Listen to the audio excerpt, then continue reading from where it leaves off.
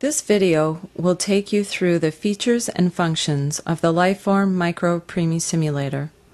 Nearly 1 out of every 8 newborns arrives prematurely. To help give your tiniest patients the best care possible, Nasco has introduced the Lifeform Micro-Preemie Simulator. This 25-week, extremely low birth weight neonate is the smallest and most realistic preterm infant available. This compromised newborn is realistically designed using soft, flexible, lifelike material that is durable enough to withstand several years of simulation experiences. The Micro-Preemie Simulator is invaluable for training healthcare professionals at every level in care and handling techniques for babies with multiple medical interventions. It's the perfect team simulation aid for multiples or other high-risk delivery and transport scenarios. Airway, breathing, and ventilation. The bulb and tube assembly included with the neonate may be used to manually simulate both respiration rate and volume, which produces a visually dramatic chest rise. Practice chest compressions and oral intubation using a functional ET tube, mechanical ventilator, or BVM. Gastrointestinal.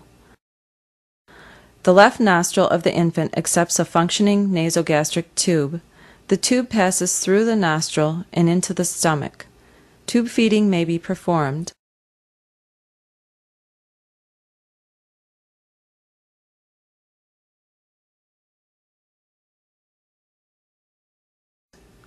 Liquids drain away from the body through a drain tubing system or into the provided diaper.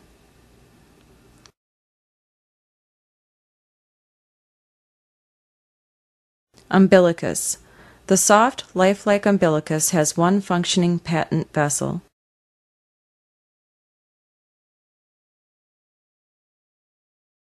The umbilical stump functions like a cork, plugging into a small cavity molded into the abdomen. The cavity can be used as a reservoir for blood withdrawals through a catheter or to infuse fluids.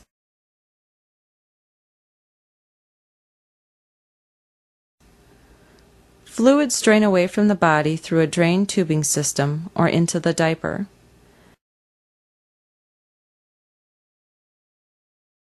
A separate non-functioning umbilicus represents an optional omphalocele.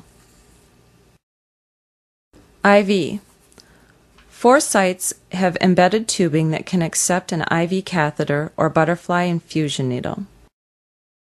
The left arm, the left hand, the right foot, and the right scalp. The scalp vein is the only functional site and allows for infusion. Fluids drain away from the body through a drain tubing system or into the diaper.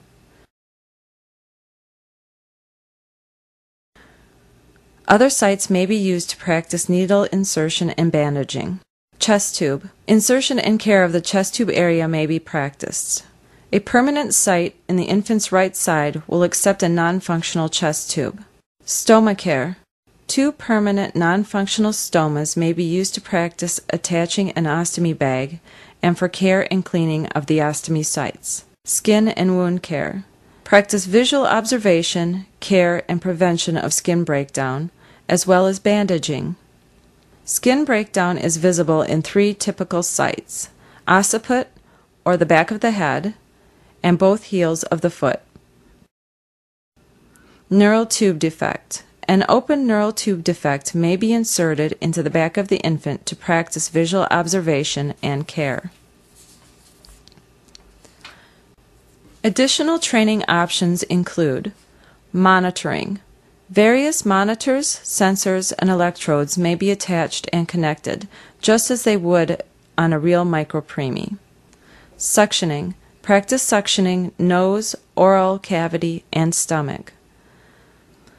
Observation and measurement. Observe and measure each part of the body, including height, weight, and circumference of the skull. Cleaning and diaper changing. Practice cleaning, bathing, and diaper changing while the neonate is in the incubator.